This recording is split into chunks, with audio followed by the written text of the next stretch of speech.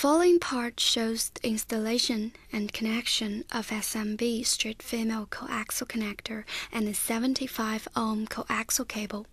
Prepare the following: 75 ohm coaxial cable, SMB straight female coaxial connector, steel ruler, cable peeler, diagonal pliers, cream pliers, and electrical iron. The following is the installation and connection procedure. Peel the cable. Step 1. Peel the cable.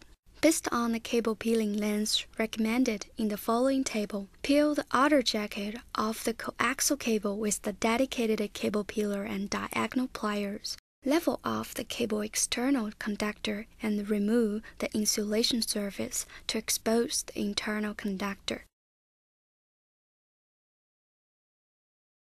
You can read the outer jacket marks to know the type of the coaxial cable. When peeling away the outer jacket and the insulation surface, select the peeling interface of proper size.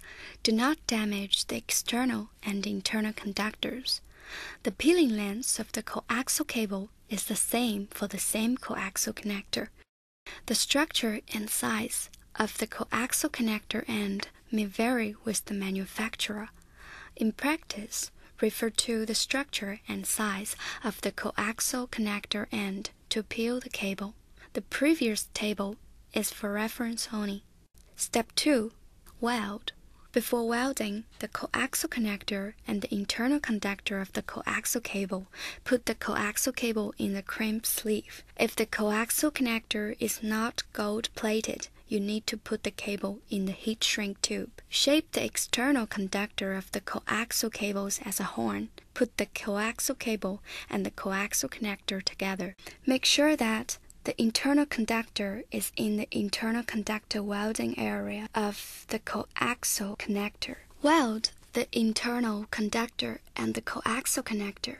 The following figure shows the finished welding end surface. Step 3. Crimp. Check if copper wires or sundries scattered in the welding area. If there are any, clear them off. Push the crimp sleeve into the coaxial connector to fully cover the external conductor of the coaxial cable. If there are copper wires outside the crimp sleeve, cut them off. Select the crimping metal die matching the coaxial cable type, and then crimp the sleeve and the coaxial cable with dedicated crimp pliers. You'd better ship the sleeve by one crimp. Avoid additional crimps. After the crimp, the sleeve end is a square hex cylinder of 1 to 2 mm. Bend the intersection of the cable and the connection to an angle of 19 degrees. No braid is exposed. See the following figure. After crimp, the sleeve and the coaxial cable are fixed and cannot move in any direction. Otherwise, cut off the coaxial connector and reinstalled. The coaxial connector cannot be reused. Thus, we finish, install, and connect the SMB straight female coaxial connector and 75 ohm coaxial cable.